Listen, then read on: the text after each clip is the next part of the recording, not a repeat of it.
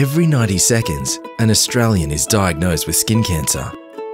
How could we teach kids about the dangers of the sun in a simple, memorable way?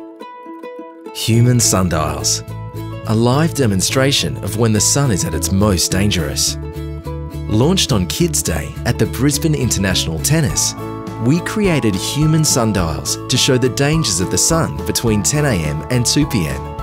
If your shadow fell inside the circle, it was time to get out of the sun. Close to 20,000 people stepped into the sundials, and hundreds of litres of sunscreen got rubbed in for protection.